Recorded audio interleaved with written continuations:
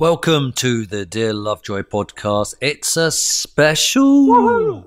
All I can say about today is wow. Peter Bleksley is our guest. You might have seen him on Hunted, where he is the main boss trying to hunt down the fugitives. But he used to be an undercover cop, and the story he tells are just unbelievable. It's kind of one of the best podcasts we've done because the stories are immense. I sort of had one of those moments. I sort of looked around at you and I realised that I was leaning across the desk with my mouth open and you were completely still with your mouth open when he was telling us some of those stories. It's such a good interview. He talks about everything from his views on the drug industry. He talks about the Brixton riots. He talks about he talks about what it was like to be a copper in the 80s, 70s and 80s. He's got opinions on everything, and it's just, it's very interesting stuff. I never knew what really to I kept on saying undercover copper. I don't know whether that was I was going to ask you at one stage, but then he called himself a cop. So you an undercover Bobby? I didn't know what to do. It's like, police officer. Police officer doesn't sound right, does it? I don't know. What do you call it? He kept calling himself a cop and a copper, didn't he? Yeah. I think he just hear what he says and just then pretend you know what you're talking about. I think that's the way to do it. Yeah. But you've already, sorry, just quickly. You've obviously, if you're listening to this, you've already downloaded it. But listen to the whole thing. It's really, really, really good, I thought. Very good, entertaining, and I think they should make a film of his life. I was trying to work out how to do it in like an ongoing season thing while he was talking. I was thinking, oh my God, you could have that bit as that bit and that bit as that. Netflix. Yeah, yes. This is definitely Netflix. All right, let's listen to him. This is Peter Bleksley. This is just a guide to modern life. Modern life is hard to get just right. It can frustrate you and annoy, and if it does, right into Dear Lovejoy. Peter, welcome to my kitchen. Thank you for joining us today. My pleasure. As with all guests, I've bought you a present. I bought you a nice, expensive bottle of red wine. I say expensive because I know nothing about wine. Do you know about wine? I know what I like. And I really like red wine. Oh, do you? Oh, that's good. Well, so I'm very grateful. Thank you. Were you allowed to drink a lot when you were a undercover cop? Sometimes it was par for the course. Was it? Because you'd be amongst some very hard drinking company. Some of the guys I met, the gangsters, they were good fun. A lot of them were. They knew how to party. They had a complete disregard for the laws of the land. Yeah. And consequently, they were fun. But of course, I always had it firmly in the back of my mind that they were on one side of the fence and I was very much on the other, albeit for those snapshots of time, we occupied the same world. So, but when I wake up after a heavy night drinking, A, I can't remember it all, which is bad. And B, I always think, oh, why did I say that? I've got such a big mouth. I avoid spirits because of that. But I'm a nightmare drunk because I just say stuff. Don't you worry about that when you're suddenly undercover and you've got to keep going with who you are, your character? Of course you do, and especially when I was with some less savoury characters who were gun-toting psychopathic nutcases, and I'm sitting down in somebody's flat or their house or we're in a hotel room and they're insisting that I take drugs. Now, of course, you want to have your wits about you for exactly the reasons you've just highlighted. Yeah. You're in there to negotiate. You're there to convince them that you are a bad guy. You are one of them and not actually a warrant card carrying, fully signed up member of the constabulary.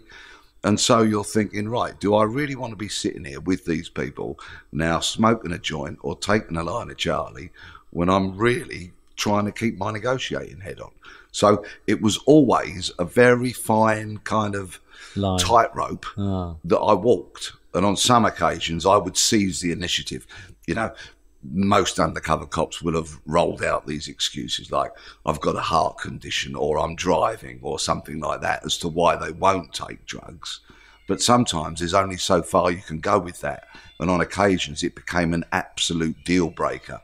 The bad guys would say possibly to the informant that had introduced me, if this guy does not have a bang on this joint, then I am utterly convinced he's an undercover cop and this deal won't happen. So then you're forced into a corner and you say to yourself, right, okay, it's a deal breaker. I invariably would roll the joint because I became very proficient at doing that because you could seize the initiative. So if I took the joint and I was building it, what I would do is I would backload it. That is, I would put the resin or the grass towards the back of the joint. And then so the front of the joint didn't particularly have much cannabis in it. And then I would light the joint and have the first couple of bangs on it. So I knew that because I'd made that joint, the front of it wasn't heavily loaded and it looked to all intents and purposes that I was getting as stoned as them. I've built it. I know where the dope in it is. I'm not going to be as high as they are. And then we hand it round. Can I just, by the way, at this point, just apologise? My cat is meowing. There's in the background here, which is what you can hear, because we are genuinely in my house, and I genuinely have a cat who's being very needy at the moment. I apologise for that.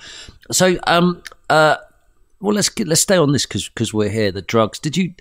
When you're taking coke and doing all that sort of stuff, you obviously have to do it because you have to be part of them. And how does that feel when you're a copper and you know it's illegal so you're basically just crossing that line, aren't you? Are you enjoying yourself, though? Enjoying myself, well, perhaps. I wish I was videoing this. Your look then was fantastic. Yes. I think at the end of the day, when pretty serious criminals got taken off the streets and sentenced to hefty terms of imprisonment for particularly serious crimes like conspiracy to murder and stuff like that. So you were in fact keeping somebody alive that might otherwise be dead, and you saw them go down the steps at the Old Bailey to face a long jail term, then you'd say, yeah, that's a job well done. But actually enjoying it at the time, no, it was so high octane, it was so adrenaline pumping, and the stakes were very, very high because in essence I was an actor. I was putting on a performance, and of course the price you pay for putting on an unconvincing performance could be one that might be very serious. Do you think you could slide into acting now? No, not now. I'm afraid I'm a bit too long in the tooth. I think. All right, listen, we're going to come back to undercover business because obviously that's the stuff we all really want to know. But the other side of you at the moment is you're a TV star. You're on Hunted. Such a great show.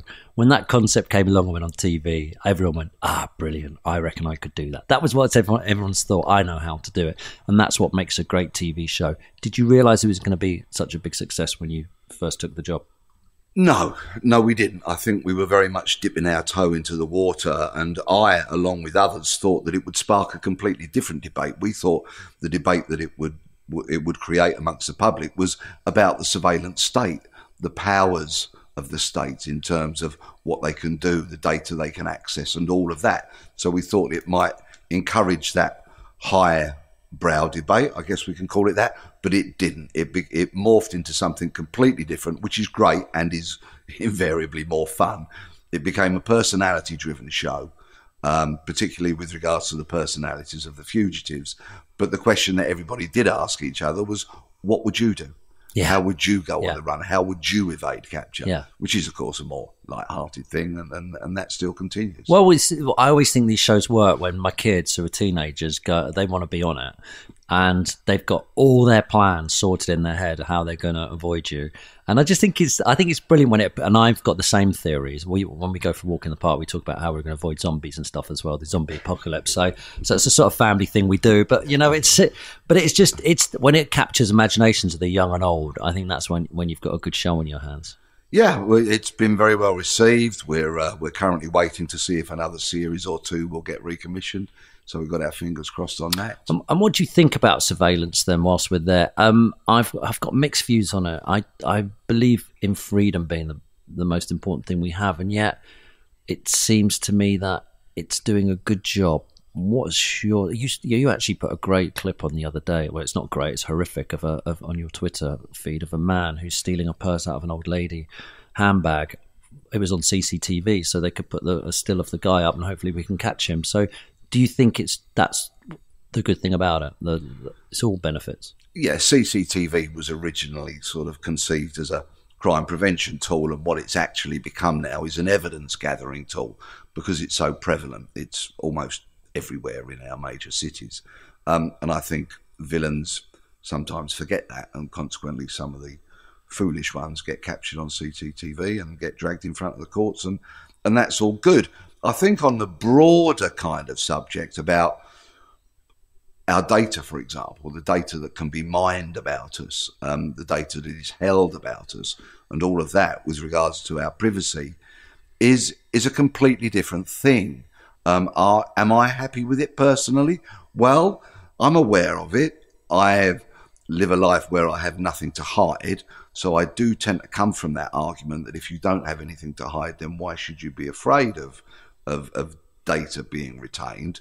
But there is, of course, it's now leaping on so quickly and so beyond my realms of imagination with algorithms, for example. A retailer gets hold of your data and then all of a sudden they can run it through some algorithm and then they start bombarding you with things that they think you might want to buy.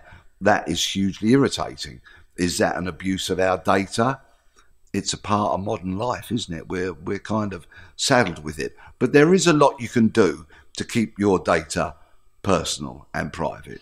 Though I did interview a hacker once who was one of the leading hackers in America, and he said, they said, what advice would you give? And he said, don't do anything bad because I can get it. Yeah. And he goes, I can get any information. And he said, you can even get a crisp packet in a room and you can take the signal of you pushing your fingers on a button on your phone and I can start reading what you're doing or whatever. It was so complex like that. He goes, it's ridiculous how complex we can hack now. And so you've got to be aware, if you're going to use technology, we can start looking at it. So use a pen and paper maybe. Yeah, and of course, there are benefits to it because, of course, every keystroke leaves a trace, doesn't it? Every tap on your smartphone keypad, that leaves a trace. And in many regards, that can be a very helpful thing for law enforcement when they're trying to catch murderers and the like. Yeah. So there is a balance to be struck, I think. But the genie is well and truly out of the bottle. And in the old days, when I was a detective, if I wanted to get into somebody's house and discover about their life, I needed to get an impression of their front door key so we could get their door key cut. And in the hours of darkness or when they were otherwise away from their property, we could get in and do that old-fashioned rooting around, snooping about and finding out what we needed to. Now, of course, in the modern era, what do you need? An email address and a password. And you can almost get in and find as much about that person's life through that as you do by getting through their front door. So what's your thoughts then when people the police want to be able to open up anyone's accounts, Facebook accounts, Twitter accounts, or whatever, and they want to, we're saying, or WhatsApp groups which are all encrypted. The police are saying we want to be able to look at them, for various reasons, and the companies are saying no, we want to protect the privacy. Where's your view on this? Because it's such a fine line, isn't it? It is, and please don't think for a moment that I am a fan or a supporter of an all-seeing, all-empowered police state. Yeah. I am far from that. Right. I think the police need to work very hard to get what information they can about us, whether it's be, people who don't get up to any wrongdoing, or it's criminals. So I think there does need to be a level of protection when you start talking about communication apps like WhatsApp and others, one of which is about to be taken down. It was an encrypted system for messaging, and it looks like it's going to be taken down. It must be extremely frustrating for the police to be confronted with a situation where they might know two villains have discussed the absolute most serious criminality through an encrypted system and they can't get into that. But if you look at WhatsApp, for example, you can get the end data. So you can, subject to an application to a court, you can get when it was sent, the time it was sent and where it was sent from. And likewise, you can get that data about where it was received. What you can't actually get is the message content. So that data does actually give a detective something to work on.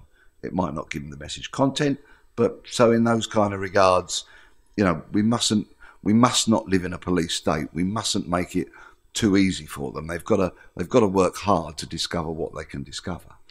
So when you're doing hunted, is there any way, apart from just sitting in a cave for weeks on end with no technology and a couple of tins of beans, is there any way of avoiding being captured?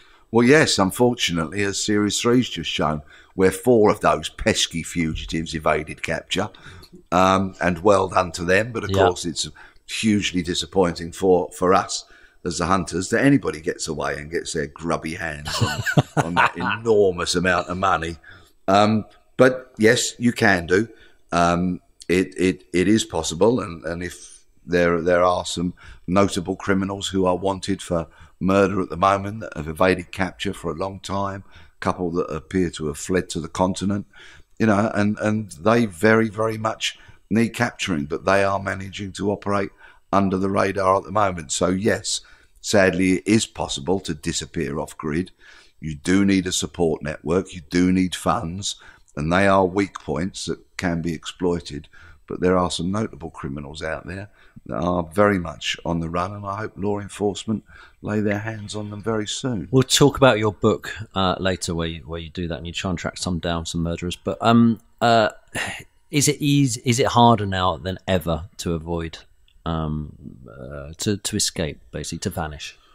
Well, if you look at the UK, there's 94,000 miles and 63 million people within which to hide yourself. So if you avoid the obvious things, like making contacts with a network that might be monitored by law enforcement, for example, because if you've committed a very serious crime and then you go on the run, the lure of home and loved ones is often very, very strong, and is something which has been the undoing of many criminals because they've wanted to reach out to the ones they've left behind. But if you can go solo and you can cut yourself off from all those kind of previous known associates and contacts, and you can go under the radar and you can be supported by a criminal network that are suitably funded and are willing to harbour you, then it can be extremely difficult for law enforcement to find those people, unfortunately. You told me when you came on Sunday Brunch that we're the most watched nation. We've got more CCTV cameras per person, per head or something than anyone else. Is that true? Yeah, well, we are amongst the most watched nations on earth. But of course, that CCTV is only helpful in the hunt for a fugitive if you think you know where they've been. Right. Because, of course, all this footage has to be pored over. It has to be watched by someone to see if there is a positive sighting there. So it's not a cure-all and a catch-all. It's just another tool in the weaponry of law enforcement. But it's moving quick, though, isn't it? Quickly, the way we track criminals and things. Do you not think with DNA evidence and everything else which is happening, it's moving very quickly? Oh, astonishingly. I mean, if you look now at how major crimes tend to be solved, they're solved through one of 3 ways. Number one is mobile phones and all the records that you can get from those, and all the data that they're constantly spewing out, these phones, as they're seeking connectivity. So mobile phones is one. CCTV is very much another strand to it. And the third one, of course, as you mentioned, is forensic science, and how that gallops forward every single day. There are scientific advancements.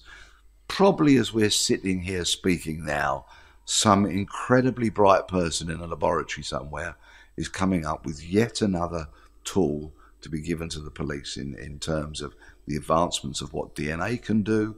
It's not so long ago when DNA profiles could first be retrieved and compared that you had to have almost the perfect DNA sample to do that. Now, of course, you can take, for example, an item of clothing that might have been involved in, let's say it's some kind of fight or some other sort of serious assault that's led to a murder. If you have a number of people that might have pulled and poured over and ripped at a jacket or an item of clothing, so you've got mixtures of DNA in there now, that DNA can be separated out so that a profile might be able to be obtained from what was once regarded as mixed DNA that was of no use to anybody. So all these kind of advancements are happening at an astonishing pace, and they're a good thing. If you go out and commit serious crime, then I think the overwhelming majority of us would all be in agreement. You need to pay the price for that. Peter, if I was going to murder someone, I would use ice. I'd make an ice sort of like rod type thing, stab them with it, kill them that way, and then the evidence melts. I read that online, and that's that. Right. Is that the best one? I'd stick to broadcasting. All right, let's tell your story of how you got to be where you've got to. I know it, and it's a brilliant story. Post you leaving the force, you were in trouble. What happened? Well, what really signified the end of my career in the police was that I had to go and live in the witness protection program. Some very serious criminals took out a contract on my life, which was discovered on an FBI phone tap over in a bar in Boston. And it was a very, very serious threat. They were looking to hire a gunman to come to the UK. He had the code name of the Doctor. Not particularly original, that, I would have said. But anyway, So this guy they were going to call the Doctor was going to attend the UK with his doctor's bag. That was code for the weapon, etc., etc. And that was kind of okay because getting threatened went with the territory as a cop. You know, both, and you don't have to be an undercover cop to get threatened, of course. Sadly, many men and women in law enforcement face threats on a daily basis. But this was very serious. Then what happened, unfortunately, was that a confidential report had been drawn up detailing my involvement in the operation that had led to this contract being taken out on me. And in this confidential report, my real name featured, as opposed to the code number by which I should have been referred to. This report, and for all you conspiracy theorists out there, of which I certainly was one at the time, this report then got stolen mysteriously from an unmarked police car. So now, this identity that they just had of Peter over in Boston could now potentially be tied up with Peter Bleksley and my unusual surname. That, of course, would give them the vital piece of information they needed to nail down exactly who I was, track down where I would be, and carry out the assassination. So when the theft of this report came to light, I was driving home one day after work. It was actually, we had quite an early finish. So I'm thinking, terrific, go to the pub, have a few drinks, lovely, going to have a nice evening. I get a phone call on the way to the pub from one of my bosses at Scotland Yard, and he said, don't go home. Oh, right, okay, anybody going to tell me why not? And they said, no, be in at the yard, 9 o'clock tomorrow morning, and we'll tell you what it's all about. So I said, right, okay. They said, who do you live with? I said, my girlfriend.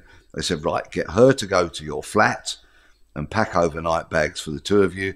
She shouldn't hang around there, and then use one of your covert identities, of which I had many, to book into a hotel tonight. Right, okay, right. So you can imagine that might have played on my mind a little bit that night. And the following morning, I didn't get to the yard at 9. I got there at 8 because I wanted to know, quite frankly, what the hell was going on. And a mate of mine at the yard said, have you seen this? And he had the report that had my real name in it and which had mysteriously been stolen from this unmarked police car. So he locked me in an office. He said, have a read of that. And I read it, and I was staggered because it detailed all my involvement in the case. My name was repeatedly out there. If it had fallen into the hands of the wrong people, I was nothing less than a sitting duck. So then thereafter, and he said, oh, and there's a copy of it for you. You might want to keep that for future reference. And I thought, thank you very much. It was a bit of an insurance policy, really. So I tucked that in my pocket. I then had meetings with very senior management at the yard that day.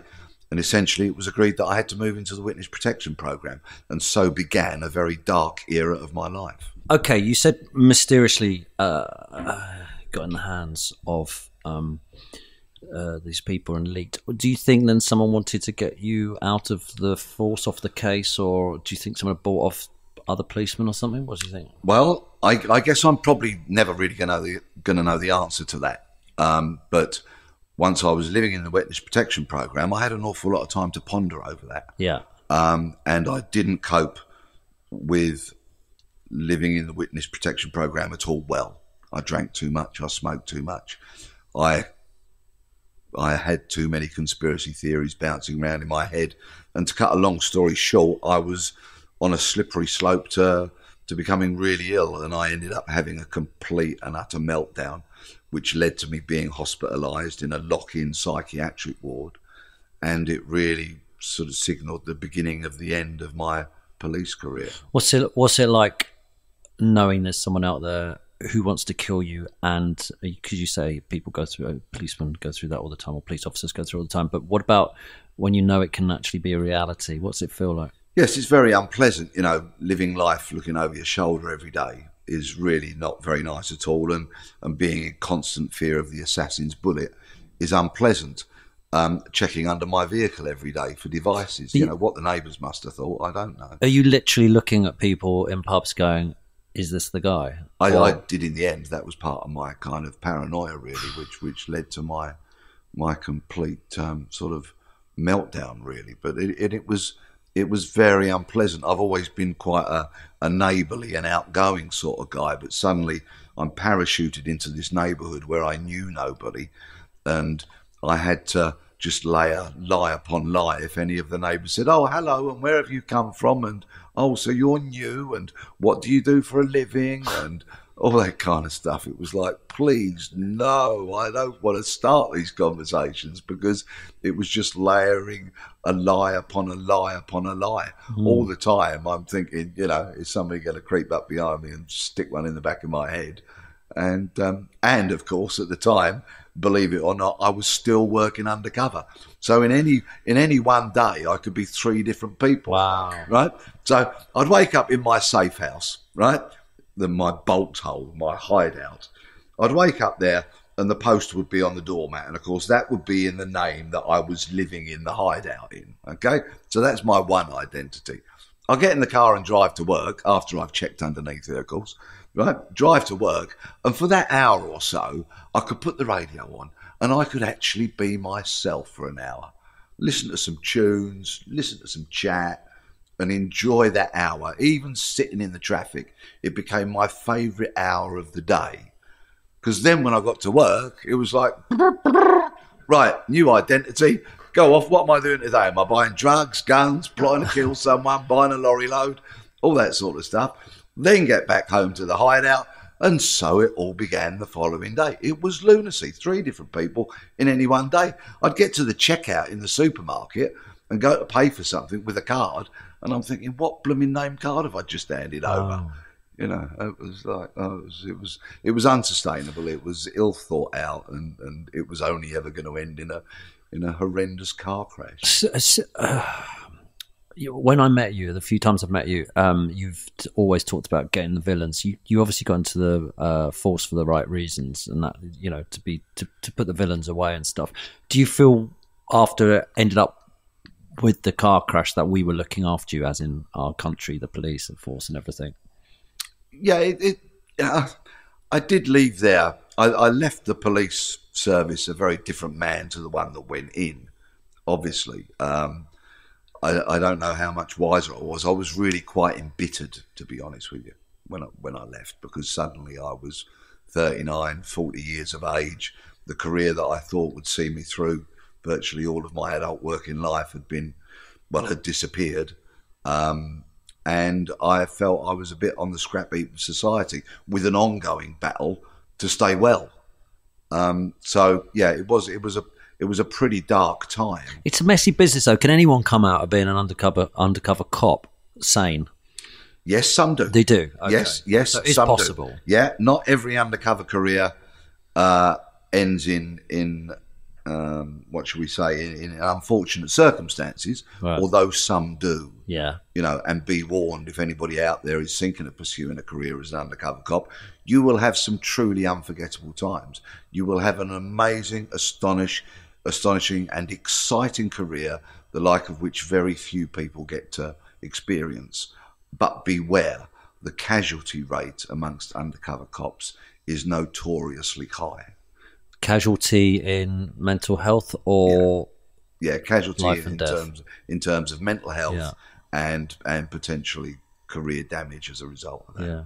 So what got you to the stage where you decided to start writing books about it and ended up on the TV? Well, so I came out of the cops, and I felt I had a bit of an axe to grind, to be perfectly honest with you, and I felt I had a story to tell. So I thought I would see if I could get my autobiography published.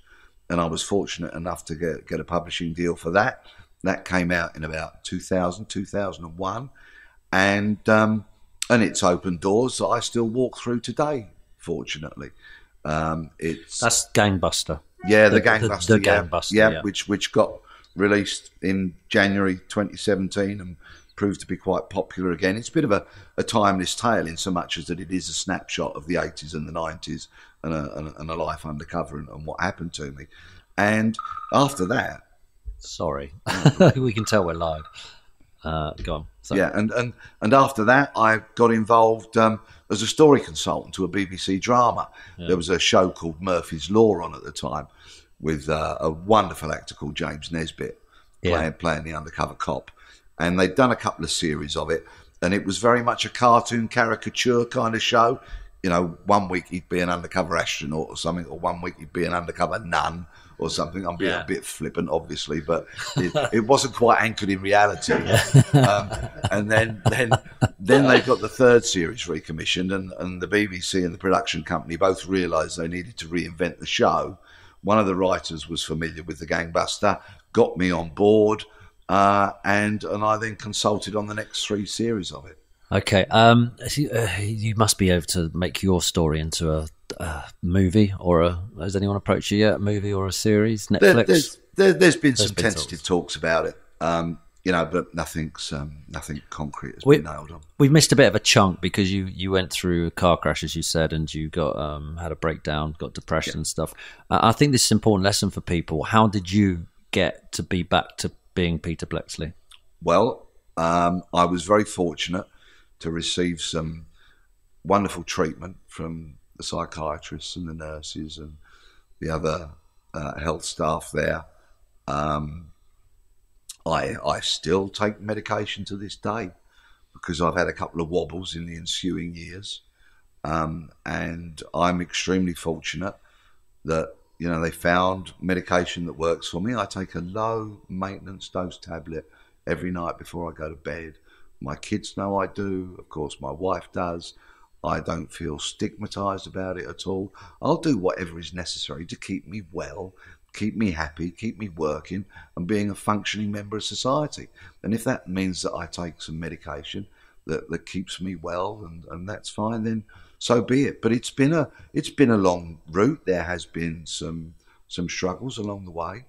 But, if having people to talk to, having wonderful people around me that have cared for me so well, and having magnificent help from the wonderful NHS, is what's enabled me to enjoy life to the full. You made a decision at some stage, though, that you were going to own your life and not run away from it, didn't you?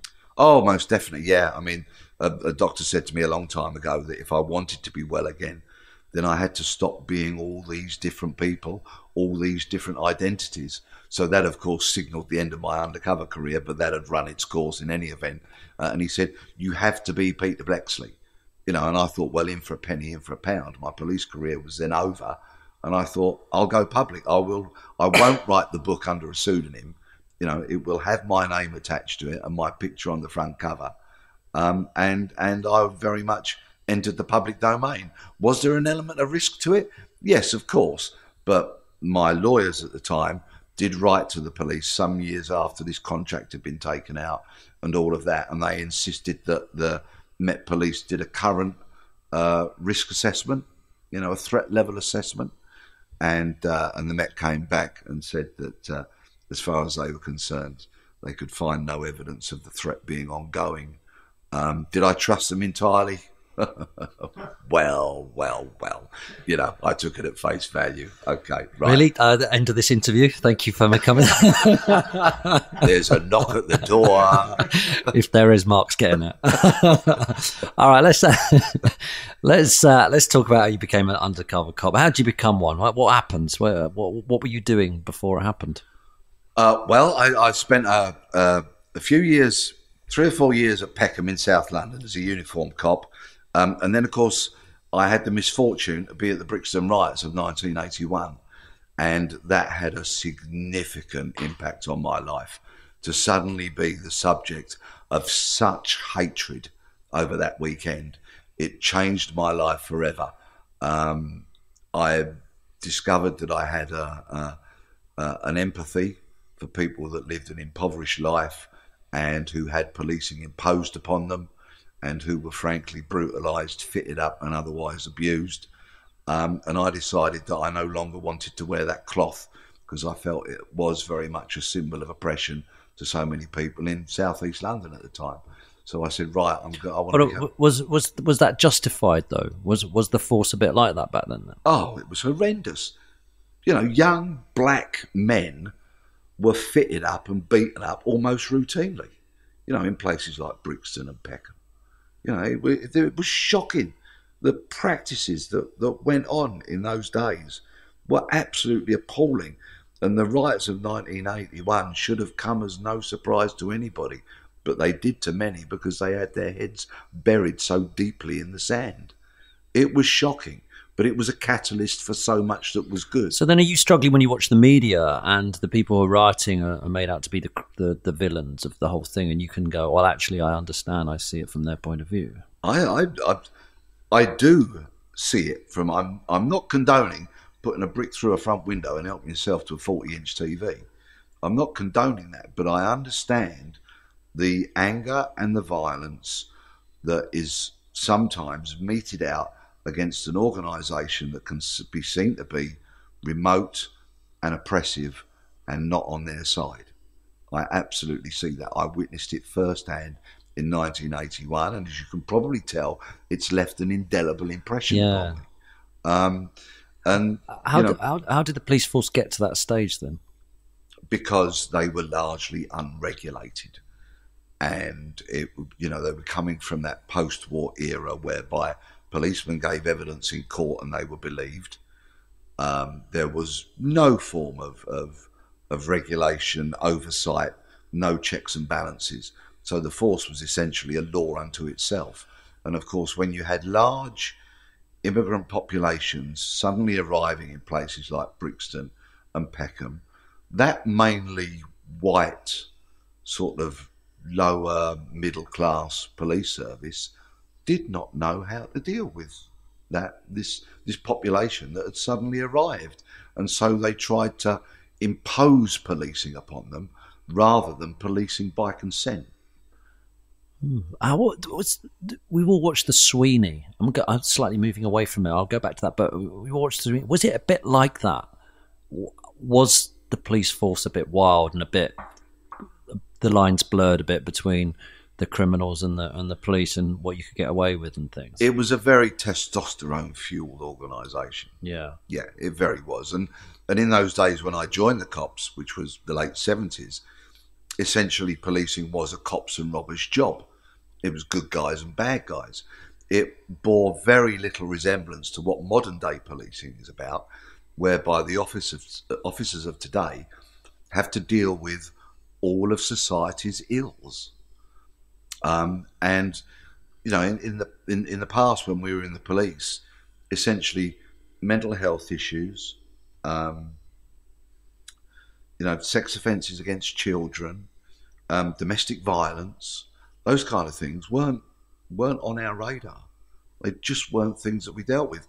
Not to mention, of course, there was no such thing as the internet, CCTV, and forensic science was in its infancy. So it was a completely different landscape. Yeah, I've just been reading Harriet Harman's book, and she's obviously the person who's fought for women's rights, and she said that domestic abuse was just not blind eye to it constantly. Absolutely. Yeah, get called to a domestic. That's unbelievable now, isn't it? That you think that was the case back then. Absolutely. So what sort of child/youth were you that thought, I'm going to go into the police? What?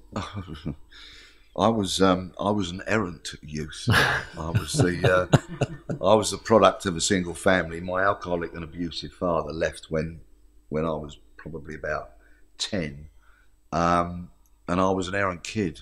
You know, my beloved mum did her absolute very best to put the food on the table and the clothes on our backs, but essentially I was just a bit of a renegade, and I got involved in quite a lot of low-level crime, which I'm not particularly proud of: criminal damage, shoplifting, all that sort of stuff. And essentially, I left school at 16 without a clue what I was going to do. with barely any qualifications to my name. Got a job in a warehouse, which I loved, a good old Woolworths back in the day. And essentially I was just drifting along there, humping heavy boxes around, day by day and enjoying myself. And my mum was very much wanted more for me. And one night I came home and as I stuck my key in the door, there was this enormous policeman sitting in the lounge of our flat. And I thought, oh shit, right? What am I about to get nicked for? And my mum's here and all that. This really, really isn't good. Well, it was my foresighted mother's idea of getting me a career chat. And this cop sat me down and sold the idea to me of going into the police. And the following day I went and got an application form and joined the police as a cadet when I was 17 years old. So you're in Brixton. Let's go back to there. What is it like then? You're stood there and what's actually happening as the police? They're literally bricks being thrown at you and things. And petrol bombs and every bit of rubble they could lay their hands on. And was the police ready for that at all? No. We were completely caught with our trousers down. I was one of the first units on scene on the Friday because it all started surrounded about a stabbing, and then a cop was kneeling on a guy trying to stem the flow of blood. And that was misinterpreted as him being arrested, this stabbing victim being arrested. Right. And it all kind of escalated very quickly from there. And then on the Friday night, we were all put into vehicles and we were told not to get out. The backdrop to that had been Operation Swamp, which had been when they'd put masses of police officers on the streets of Brixton to basically stop and search anything that moved. And all that did was hike the tension up in the days leading up to that weekend. The tension was absolutely palpable. It was a tinderbox.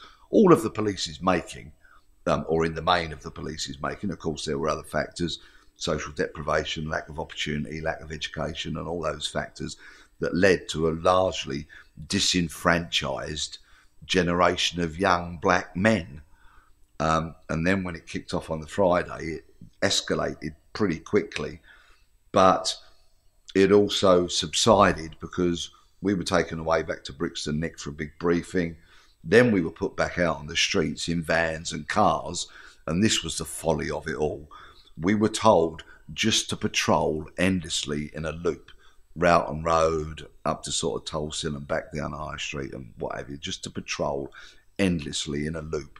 And all we were that night was a red rag to a very angry bull. Right. Because there was hand gestures, and I'm talking about going both ways here, and abuse and all that sort of stuff. But we were told, do not get out of your vehicles, but patrol endlessly, incessantly, round and round and round. And all that did was heighten the tensions. And we saw people preparing petrol bombs, carrying milk crates of the old glass milk bottles. And we could see this going on, and we're radioing that in, and they're saying, do nothing, do nothing, do nothing. So when it really exploded the following day, on the Saturday, it came as no surprise to any of us who'd been there on the Friday. And it was horrendous. People wanted to kill us, plain and simple. And the cloth that I wore, I saw what a symbol of hatred that was to people who were standing not very far away from me, who wanted to take my head off. But they didn't have any understanding of who I was. They just saw me as a symbol of hatred and oppression, and consequently they wanted to kill me. And it left a deep, deep mark on me. So what sort of mark? I decided I wanted to get out of uniform. I no longer wanted to wear that cloth. And the following day, when I got after the weekend, sorry, were you on your own on that, or did your other mates in the force think the same, or were you... Please don't think that the police were ones to sort of overly intellectualise stuff in the 1970s and the 1980s. Right. It weren't that kind of organisation. It's moving forward, fortunately. But didn't you? Was there any side of you which, before you'd witnessed it, you felt the same as everybody else? Like, well, this is the way we're doing it. This is the. After that weekend, if I turned around to my colleagues and said, "I feel that wearing this cloth is such a symbol of oppression and hatred that I could no longer wear it." No, but I meant before the weekend. Were you feeling the same as, because you say, okay, I understand it's oppression, but were you feeling racist basically? Yeah. Before then? Yeah. The police service had turned me into a vile racist thug fairly quickly and fairly effectively. and it's something for which I still now, as I speak to you, hang my head in shame. That's what the organisation and the peer pressure and all of that did to me. But the events of that weekend in Brixton were huge, and I never uttered another racist word or had a racist thought or anything ever since. It was a truly significant moment for me. I can tell. So then you just applied, to become a undercover cop? Yeah, well, I applied to become a detective, so you then have to sort of serve your apprenticeship in plain clothes, and I did that, and then got selected as a detective, and then I went to Kensington, which was a completely different arena to Peckham. With who's at the door? I apologise for that. I'll just. So Mark went to the door. Okay, I wasn't going to go to the door. It's not a chance I was going to go to the door. Mark went to the door. I'm sitting in the kitchen just with Peter. What happens next? I can't reveal right now. Did Mark survive? I mean, who could it have been? It could have been someone from America. That's all I'm saying. If you want to contact us, my email address is @TimLovejoy. You can, that's my Twitter name. My email address is dearlovejoypodcast@gmail.com. You can subscribe to us, rate us 5 stars. We've decided to put this podcast into 2 parts. It was very long, but it's really worth it. Part 2 is unbelievable. Find out also what happens to Mark.